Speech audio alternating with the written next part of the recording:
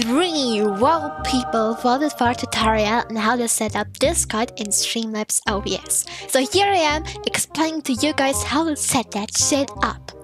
Okay, first of all, you go to Streamlabs OBS, who guessed it. Now, you create an output. For that you have to go to source and then add, and well, then you have to go audio output capture.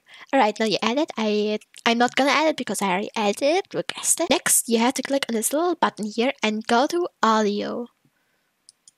On this desktop audio device 1. For me, this is the Arctis 5 game. Alright. Yep.